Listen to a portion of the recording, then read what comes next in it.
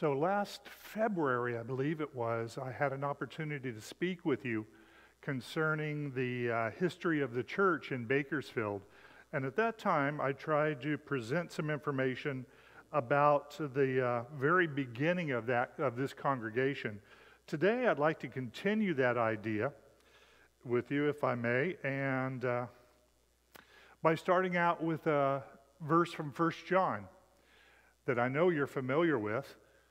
Do not love the world, nor the things in the world. If anyone loves the world, the love of the Father is not in him. So we're told not to love the world, but at the same time, in the same book, in the same Bible, different book, we find that Paul says this. I wrote you, this was read this morning, I wrote you in my letter not to associate with immoral people. I did not at all mean with the immoral people of this world, or with the covetous, the swindlers, or with the idolaters, for then you would have to go out of the world. The verse that's not in the Bible, my favorite verse that's not in the Bible, is I want to live in the you're to live in the world, but not of it. There is no single verse that says that. There's a couple of verses that go together that give that idea. But that is one of those cliches that I had fallen for years. God has always expected his people to be connected with the world around him. We don't live in isolation. But it's one thing to live in the world, isn't it? And it's another to use it as a source of authority and behavior. And that's what we continually have to work at. And by looking at some of the people who lived before us and seeing some of the things that happened with them, then perhaps we can learn from both their mistakes and their successes. Now, what this is not in any way, shape, or form is a discussion about we need to follow our ancestors who did certain things 100 years ago or 50 years ago. We need to do what they did because they did it. That makes it right. That's not what we're talking about here at all. Instead, we're talking about how others lived in this world while resisting being swallowed by it. One of the things that you'll notice, and I brought up last February, was this idea that as people opened up their Bibles, they noticed that there were certain things that stood out to them. There's the old story of the book that is washed up on one island and the equipment that comes with it. And another edition of the book and the equipment is washed up on another island. Two separate people read the book. They put together the machinery in the same way. Why? Because they follow the same directions. In the same way, we see that these are certain markers that people who are studying the New Testament notice. And these are things, brothers and sisters, that we need to know and we need to teach. And among them are that the general idea that the teaching and practices of the New Testament are used as a pattern for worship. There is a pattern. There's a common sense reading as a pattern. One doesn't have to be a logician. One doesn't have to understand logic and all of the syllogisms, which I never did do really well on in college because it was an 8 o'clock class and I didn't go to it. But beyond that, we don't have to understand that. There's a common sense reasoning. One thing that we'll notice that stands out in the New Testament is that each congregation has a responsibility over its own affairs. You go to a church, you look around, you go, these seem like really good people. I like these people. They sound good. Ask yourself this question. Is this a congregation that has responsibility over its own affairs? Or is it in fact working under the directorship of another group? Baptism, by complete immersion, was necessary for the remission of sins. Not baptism as a way of entering the church, or baptism as a feeling good about oneself, or baptism simply because it's that time I feel I need to and everyone else is doing it, as you can find in the world, but baptism as a remission of sins. And I will tell you the problem that we have with this continually is we have people who are baptized in the world who don't really know why they're baptized, but often will say, yeah, it's for the remission of sins, even though they've never been taught that. They've come to believe it over time. God will have to make that decision. But it's one of those things where if we talk about baptism in this really generic way, well, we need to be baptized to be a part of this group. What message are we leaving? And a weekly observance of the Lord's Supper, not monthly, not on special occasions. This is what J.M. Gilstrap, James Monroe Gilstrap came to Bakersfield in the 1880s. He was a farmer, a dentist, an inventor. He was a strange guy. He was a smart guy. He brought his own dental wagon. He lined it up in the 1880s about where the police headquarters is on Truxton. That was an empty lot at that time. And there he put up a tent, and the church was established. Soon the church was overrun, though, because at this time, not only were those people that were doing what we talked about before, but others had come in with separate ideas. See, to Gilstrap, one of the mottos that took place at that time is, where the Scriptures speak, we speak. Where the Scriptures are silent, we are silent. And what that means is following a pattern found in the New Testament and not going on the pattern, beyond the pattern. He believed, for example, that the Christian church, Church of Christ, Christian Church, Disciples of Christ, often would wear the same nameplate on the church buildings, but they were slowly spreading apart because of the beliefs. The Christian church had come to mean, if the Bible is silent about it, then we have nothing to say against it either. The silence of the Bible was permissive. Whatever is not explicitly condemned, we can do if we wish. And so it's two different mindsets that really won't meet up very long with each other until they spread apart. One is you have to have a pattern for everything, and if you don't have a pattern, you don't do it. Unless there's some kind of pattern, whether it's specific or generic. And the other is, if it doesn't say you can't do it, you can do it. So the Bible contains every can't that is ever necessary. Anything else you can do. And you think you're exaggerating that, Larry. No, I'm not. Because that's a progressive world today. And so what happens is, pretty soon, that the church has been dissolved. Instead, the Christian church is involved. Gilstrap comes back in 1905, and he commences another meeting, this time on Baker Street, 1 block north of the streetcar line. What a wonderful world Bakersfield was in the early 1900s. Yes, it had electric streetcars. And at that time, you notice it was continuing each evening. The tent is well lighted, even at this time. What did they do? Comfortable chairs for all. I have to wonder about that. And I have to wonder about Bakersfield in July at night, how comfortable that tent was. But it was, notice how this advertisement ends, a cordial invitation extended to all things. Here's our idea that we were talking about on the New Testament before. Prove all things and hold fast to that which is good. Paul. He doesn't even give the scripture. He just says, Paul wrote it. By 1914, when Gilstrap literally drops dead of a heart attack in Delano, there is no church in Bakersfield. The congregation has fallen apart completely. It's gone.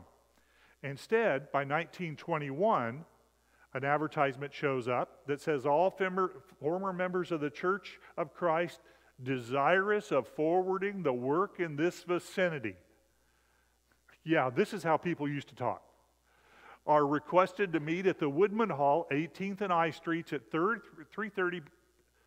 Come on, Larry. 3:30 p.m. tomorrow for communion service and for outlining plans for the future. Following the regular service, notice what they do here. Following the regular service, there will be a short session of Bible study with a lesson from the first chapter of the Gospel according to John. Bring Bibles for this study. That is the only advertisement that I have ever seen in the Bakersfield, California, that did any of the churches that said, bring your Bible to the study. They're putting in what's important. This has been put together basically by a lady who has come to California in 1919. She has married a dentist. He's much older than her. Her name is Bertha Drain. And she becomes the person, in fact, the congregation meets in her home in the beginning. In 1922, in the Gospel Advocate magazine, Mrs. P.M. Drain writes from Bakersfield, Cal, 2425 8th Street. There's no house there anymore. It's been cleared. A faithful few are still holding the fort at Bakersfield. L.D. Perkins of Armona preaches here on the second Lord's Day of each month. It makes him a drive of 100, this is 1922, remember, 170 miles, yet he never seems weary in well-doing. E.M. West, another faithful soldier, preaches on the fourth Lord's Day. West was in Fresno and then also was in San Bernardino. If anyone has a relative or friend residing in or near Bakersfield, we would appreciate the addresses of such that we might interest them in their duty toward our Savior. This is the line that I thought was the most interesting. This is a nice country to live in and enjoy the temporal blessings, yet an easy place to forget God. Isn't that every place when you think about it? C.R. Nickel will begin a series of meetings here on the first Lord's Day in October and continue through the month. We would appreciate cooperation of the congregations over the state. Please remember the work here in your prayers. Again, E.M. West is coming from San Bernardino. If you just want to remember an idea of what the grapevine used to be like in 1921, imagine taking this trip. That's a partial view. Soon, there's a series of small congregations up and down the valley. They're mostly, if you'll notice here, in farm towns. In fact, the thing that seems to be the most interesting, I'm going to get off the subject if I'm not careful, because this is one of the things I'm fascinated by. Who's in these towns? There's almost no small farmers. These are farm laborers who have come. These are migrants who have come. These, for the most part, aren't people that have stayed there for a long time and established communities. These are people that are there for a while and then leave somewhere else. But what they've done is they've brought their religion with them. And they brought the church with them. And soon, there's a whole series of these. When people look today and they go, well, there's no churches in these places anymore. They're right, there aren't.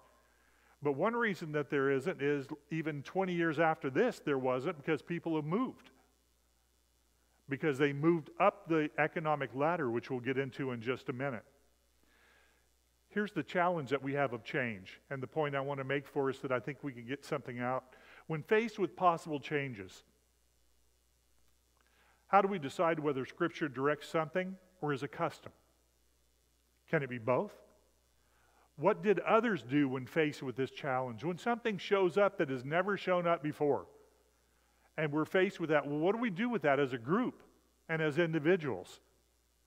It's one thing living our lives in a regular way, year after year after year, but we've all seen in the last few years that doesn't always work out. In 1920s in Texas, people questioned the Sunday school movement. In addition, another way of saying it is, they asked this question: is the Bible class arrangement scriptural? They had problems with the idea of a Sunday school. First of all, I won't get into what a Sunday school was in the world, because it was separate. I'll just tell you, it was separate in part from churches. It had its own administration, and in many ways, it really didn't teach the Bible all that much, but it was a school on Sunday. So it was a Sunday school. Later, they added the Bible to it. Our class structure is a little different, but in the 1920s in Texas, there was a group of congregations that started saying, what's happening is the Sunday school is dividing the assembly. In other words, we meet together as a church, assemble together. Well, when you break that apart, we're not meeting together anymore. And particularly, they said, it's promoting women to a position of teaching. They may not be teaching over men in particular, but they are still teaching, and it's during the assembly. Do you see my point here? Whether you agree or not, it's important to kind of see their mindset. And finally, they said all this came from a worldly origin. We can trace it back to England in the early 1800s, which is true. This is the Riverview congregation on East Roberts Lane. This is the Riverview Church of Christ. It is a class, it is a congregation, I think it is still meeting, it doesn't have a website anymore, that does not have classes. It's a non-class. I try not to say no class because that doesn't sound good. It's a cheap joke, isn't it, really? Would you like to people do it to you all the time? So it's a non-Sunday school, a non-class. With that group of people, another thing broke out about that same time, about 1928. Within that same group, they started questioning, can you have multiple cups? You see, until about 1918, you only had a single cup. And then it would be poured into others. What happened about 1918? Well, what you had from 1850 to about 1980 is it took that long for people to get through their idea of the germ theory. You also had a series of diphtheria and other epidemics in the early 19 teens. And so people said, we're going to start using communion cups. And they said, no, you cannot do that. Are multiple cups scriptural? No. The cup is the container. They said, take this cup. They meant it's a container, not the ingredients. One loaf promotes unity, so you have to tear off from the one loaf. The cup signifies the covenant. That, I think, is, in my opinion, their weakest argument at all, because nowhere in the Scripture does it say anything about the cup representing. It says the cup is the blood is the covenant, not the cup. And so what happens is, from this particular group that has a class, no class, non-class thing, see, it's hard to do. Then, from them, split another group off that said, we're going to have one cup. This is plans, well, I don't have it up here, but that's from the 1950s, Brundage Lane and Weed Patch Highway. Notice how they advertise in the paper. One cup, one loaf, no Sunday school. They've got it all very careful. That's on Plans Road today. If you go down by South High, the Plans Road congregation is there. And so they have been meeting there for 60 years.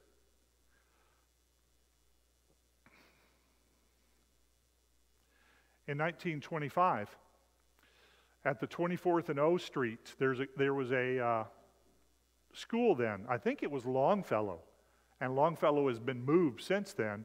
But at that school, at morning service at 10:30, preaching at 11 o'clock, communion subject, can a man do anything to be saved? Well, who's preaching here? Brother W.D. Hammett is in charge. This gives you an idea of what it was like in the 1930s. This is the kind of advertising that they found effective. If you're hungering to hear a real gospel sermon, come and hear Brother Hammett.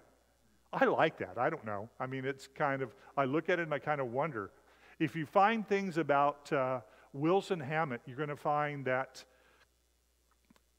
I can go off on a subject on him too. Fascinating character. This man came out with his family because they were starving in Texas. He associated with one cup, I believe, I know the non-class group. He was very aggressive labor contractor. He was involved in some of the labor battles that most of us, don't even know took place in the valley in the 1920s and 30s. In fact, he was at Pixley when the farmers who had hired off-duty police, the police came in with their guns and killed 4 farm workers, strikers, just shot them down. And he was, in fact, one of those involved in that and was called on as a major witness later. He's not in Bakersfield very long. So this congregation, and this is the point I'm trying to make, sometimes a congregation will pop up. Those pop-up stores, congregations will pop up for a short time and they're not really successful, or the people will move on. Does that sound odd to you? Does it sound like almost like that can't be right? You mean you could just start a congregation and then if you leave and there's no one else there, it just disappears? Yes.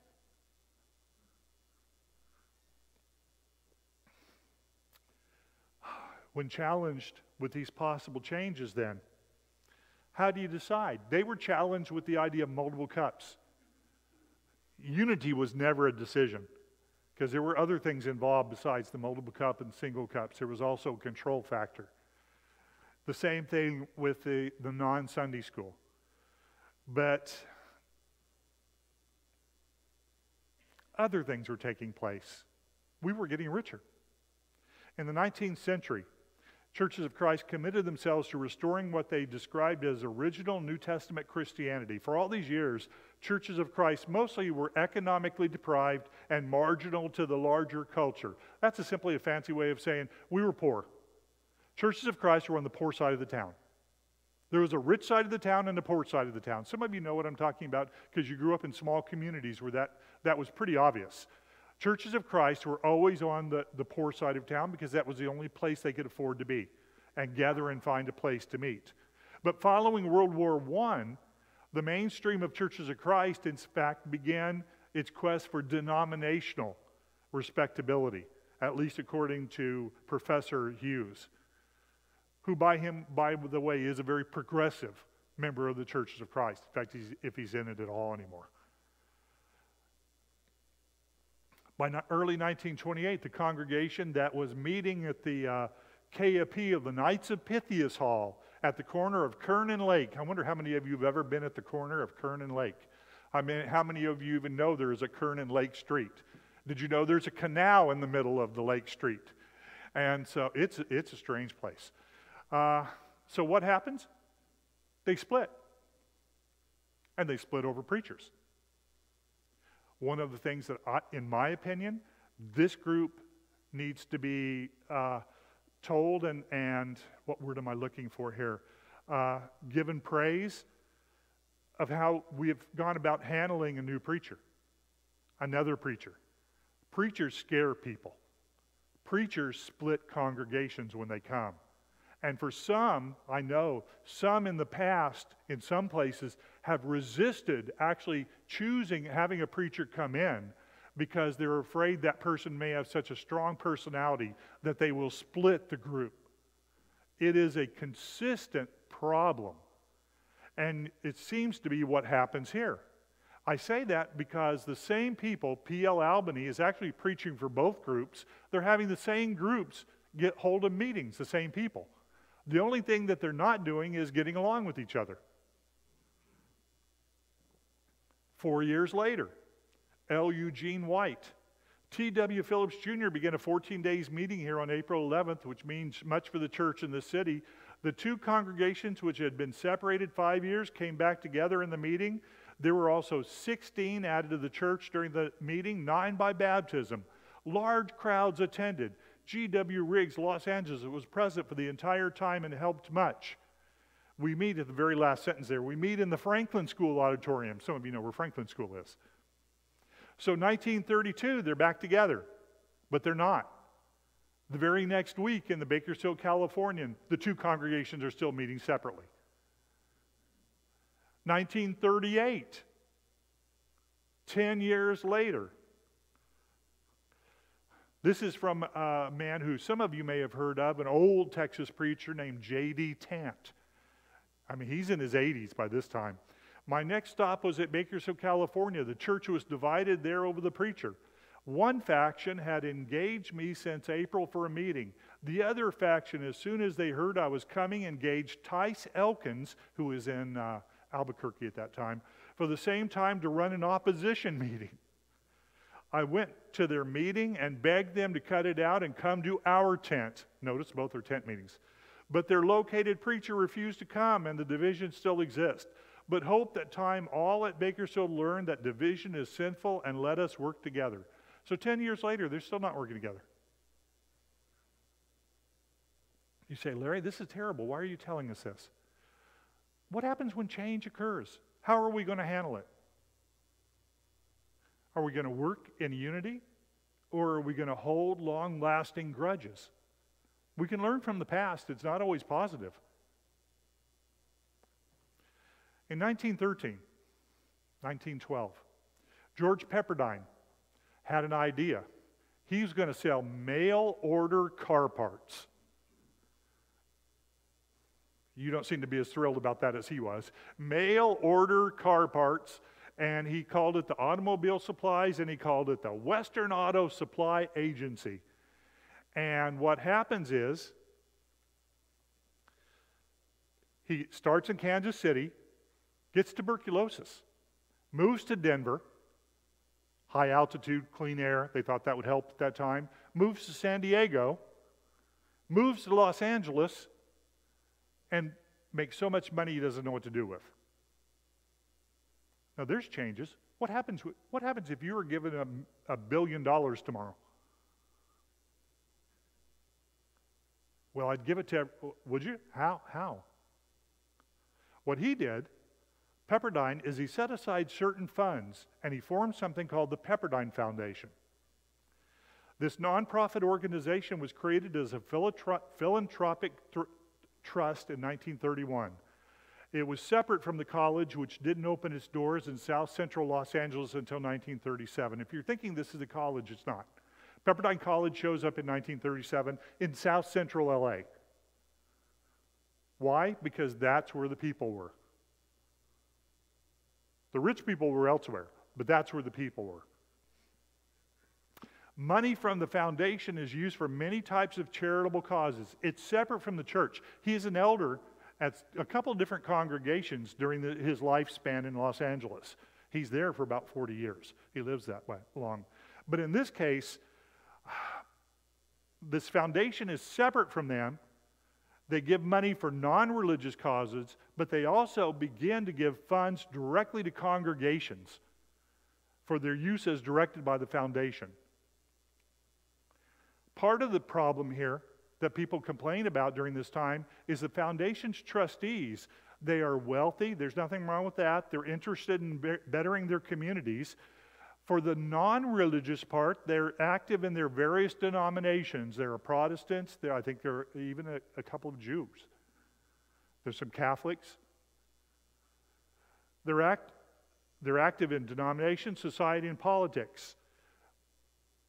But when they start spending money in the Lord's church and directing it at certain places, they were also experts in publicity and advertising. This is the time when radio takes off. California, the churches of Christ have always been interested in whether it's the internet or other things. We seem to put things out we want to teach, so information goes out. The radio, KPMC, KMPC, KPMC, one of those was a 10,000 watt radio station at that time. And for 15 minutes, they bought time and they did a radio thing. They couldn't afford it. So the congregations came together and gave money to one congregation to take over the responsibility for the whole thing. What did we say about churches not connecting with others? Out of this mindset, this publicity was probably the first religious advertising campaign in Bakersfield history, at least among congregations of churches of Christ. Up until this time, what you're going to have is the Assembly of God. You're going to have the kid who is, 7 years old who can preach, or you're going to have the girl who can give miracles, or you can have, that's what they're advertising. But here, for the first time, you're starting to see a publicity campaign on purpose. Earlier churches, Church of Christ especially, had held weeks and month-long meetings, except they called them revivals. But now the more sophisticated and less church-like terms, gospel meeting is starting to be used. Yeah, it hasn't always been a gospel meeting. It used to be a revival. All right? They're replacing the revival, not only the tense, but also the word itself. I can think of one other thing. I'll just share this because it's been on my mind. At this time, at the end of a prayer, it would be common, and this is when this started in the 1920s and 30s, when a public prayer would end, men in the congregation would say, "True, true," except they wouldn't say true. They would use the word that the Bible uses when it transliterates. They would say amen. That's what amen means, true or truly. We don't do that anymore. We've lost that. Instead, we've gone to the beginning of the service when everybody says hello, and then everybody feels real comfortable to yell out, "Hello, good morning." But in saying amen, I'm not saying it's good or bad. I'm saying here's an example of change, whether you see it or not, whether it's good or bad, it depends on whether it's in your mind, I guess. But things do change. Now, in the New Testament, did you have to say amen at a sermon at the end of a prayer? Well, see, that's something you need to look and study. But it had become tradition. And it lasted up until just a few years ago. I remember even as a kid, Well, that wasn't a few years ago. Never mind. Here's August 1939. This is little bits and pieces from the Bakersfield Californian. Let's see, will be conducted Church of Christ in the morning according to Elder R.T. Golden, a layman specialized in church promotion and publicity, E.W. Elmore, Public Relations Director of the George Pepperdine Foundation, will speak. Elmore will later become an elder here in Bakersfield at a congregation, and his son will be an elder at a couple of congregations for many, many years. A special announcement, I'm at that second thing up here. Let's see, to the children, we'll deal with replicas of an original widow's mite brought back to this country from the Holy Land by George Pepperdine. A plan for obtaining these mites will be explained to the children. Publicity agents of the Bible will be the topic of E.W. Elmore. You thought my titles were bad. A layman who will lecture at Truxtun Avenue Church of Christ. This is another in a series of promotions planned by Elders Stevens and R.T. Golden. I looked down at the very last one. John Allen Hudson Jr., Los Angeles, will speak on undenominational Christianity at a meeting of the Church of Christ. He has a large following in the younger set because at this time he's like 15 years old and he's preaching.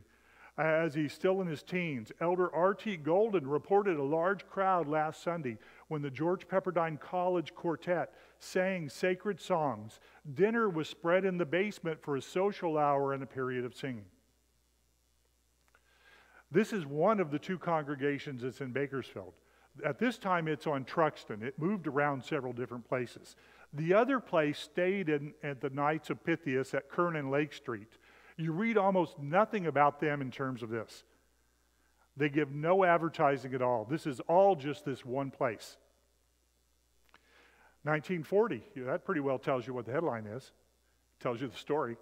George Pepperdine Foundation has agreed to sponsor erection of a new building for Truxtun Avenue Church of Christ. It was learned here this week following a conference by Elders R.T. Golden and Dallas C. Stevens with officials of the foundation in Los Angeles. The congregation is now worshiping at 401 Truxtun Avenue. That's about where the railroad, I think, is. The Amtrak thing, somewhere around in there. What's the point we're trying to make? This foundation is in fact saying, we'll build you your building. Changes. How's the group going to handle changes? That's the point I want us to get at. 1941. Merger of the Truxtun Avenue Church of Christ and K.A.P. Hall Church of Christ was effected yesterday, and no, it wasn't. I'm just going to stop you there. No, it wasn't. In 1941, they said yes, they were. They used the term reverend quite a bit during this time. And that's mostly the newspaper people. They have no idea why we don't call people reverend. And they don't really care. Church, reverend. That's how they kind of bounce it and just do it that way. So take that into effect. But I will call your attention to the very last paragraph. This action was taken at a meeting at which local officers conferred with John Allen Hudson, Los Angeles, James A. Scott, Long Beach, Samuel W. Whitty of Ontario, Lloyd Smith of Fresno, and others. You say, well, they merged. No, they didn't. Because that same month, this is what's in that advertisement. They continue to meet. There is a group that meets at Kern and Lake, and I get the idea they're not going to move over to Truxtun. There's something different there. And by this time, there's something different besides, I just don't like you. By this time, it's something that they're saying, we don't feel really comfortable with some of the things going on. One more if I can. I just have a few minutes. I'm sorry. The challenge of change. In the 1930s, Sarah McGee came from Mississippi. She came to Bakersfield. She came to the congregation at Kern and Lake and the one at Truxtun, and they both turned her away. Said, you cannot be here. She was black. Eventually, according to the California website, Sister McGee, whether it's McGee or McGee, I'm still not sure, because they seem to spell it, the family seemed to spell it every which way, or did, met Sister L.A. Brown, a white lady who lived on Lake Street, and the two became very close friends. The two began to worship in Sister Brown's home on Lake Street, which was in East Bakersfield. That's not correct. That's not correct. Because In the 1970s, Mrs. Bertha, Mrs. Ludi Brown, some of you may remember that name, actually, lived on Lake Street. But in the 1930s, she wasn't Mrs. Ludi Brown. She was Mrs.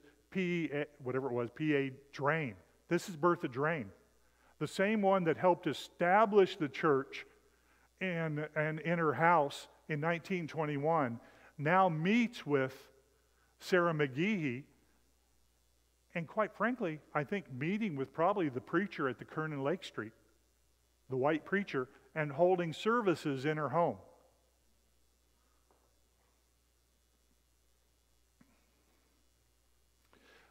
They call for Amos Lincoln Cassius. These are some people that, whatever they did later in life, in terms of my disagreement about institutionalism, quite frankly, what they did in terms of sacrifice. What Cassius did is he started congregations in Arizona, New Mexico, and California. He did so, he was a contractor. He'd worked himself up to be a building contractor. A black building contractor was limited of what they could do. California was a segregated state, very segregated. And so what we see here is that in this case, they call upon him. He holds a meeting for 2 weeks under an arbor. Yeah, they have a brush arbor on one of these side streets. They don't even have a tent to meet in.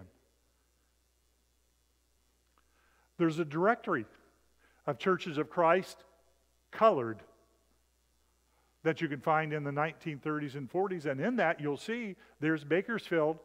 It says that there's 37 people, and contact is Sarah A. McGee. So she's still the driving force in this community because they don't have a preacher. None of these people have preachers. When the Church of Christ broke off from the Christian church in 1906, I heard this from Ed Harrell one time, a historian.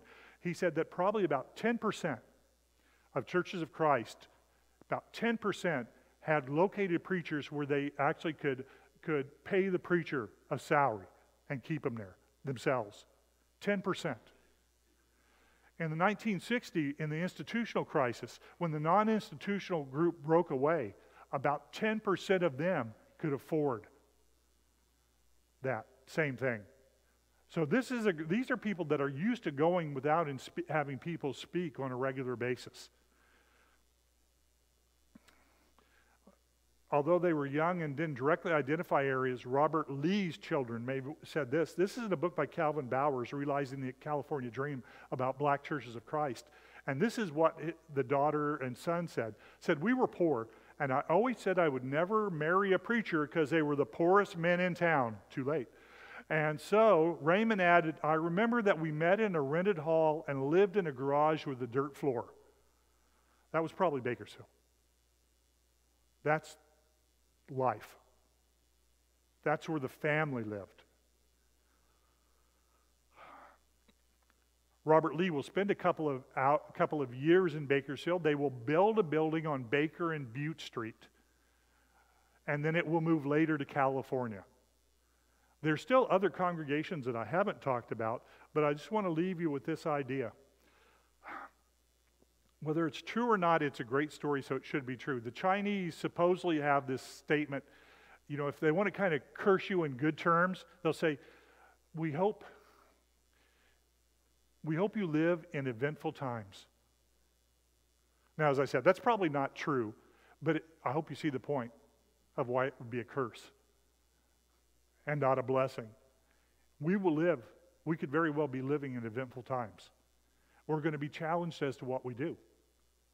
We're going to be challenged as to whether we stay with the New Testament scriptures or whether we look at things and presume things, whether we look to what we used to do, whether something new has come in and we either kick it out because it's new or accept it immediately because it's new. These are things which as a group, we can't put this just on elders' shoulders. This is what the group has to be looking at and responsible for. And so in that case, that takes us to one last thing, and that is, well, let me get this one. Here's Marshall Keeble. Here's R.N. Hogan. They both hold meetings. They baptize 86. And out of that 86, 35 are whites. Because during this time period, when you would have a meeting like that, whites would sit on one side of the building, blacks would sit on the other. And if you went forward confessing your sins, a white evangelist would meet you here, a black evangelist would meet you here. Even to that time, the idea of a black evangelist taking a white Christian's statement was something, and before you start going, I wouldn't be like that. Not me. Well, an awful lot of people were, and they're pretty smart. I'm not saying they were justified, but I'm saying if that's the only thing that you always assumed was right. Lee will travel to Los Angeles, go to a new school, because it's the only one that will take blacks as students, Pepperdine. Pepperdine is the only school. None of the others back east, Lipscomb, Harding, any of the others, will accept black students. Only Pepperdine. And so Pepperdine will have a connection with black churches up to this day.